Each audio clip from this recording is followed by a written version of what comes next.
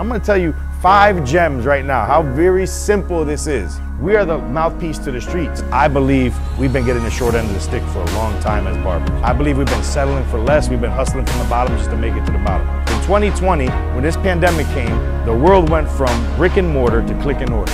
But guess what? You can't buy haircut from Amazon. So we gotta learn that business sometimes gotta be separate, because you might be having a bad day, but that dude in the chair might be having a worse day. I don't wanna hear no excuses. This is the industry where we accept you. If you wanna do what we do, you gotta do what we do.